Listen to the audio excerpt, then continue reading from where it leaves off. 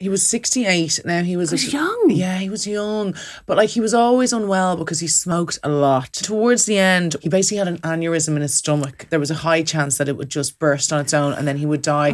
What I was told is he would die a terrible death. Or they could try and do an operation. He probably would have rathered wait it out, but we were just like, listen, there's a chance here you're going to be totally fine. You won't have to worry, it'll be gone. And so we went and had the operation. He woke up from the operation, but when he came to and I was talking to him, I was like, he's saying weird stuff to me like he wouldn't ever say to me. And then it turned out he'd had a stroke on his brain. They put him into an induced coma and then he never came out of it. Oh God, Vogue. How old were you? Probably 24 at the time, I think. I felt guilt for a good few years after it. Because, did you? Well, because I actually didn't know that my auntie was trying to convince him to do it as well. So I thought I was convincing him to go for the operation. When then I was like, God, he could have had the summer and he loved the summer.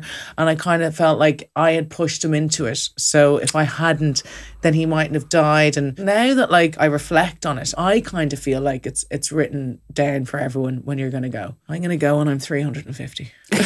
You're still looking fabulous, darling.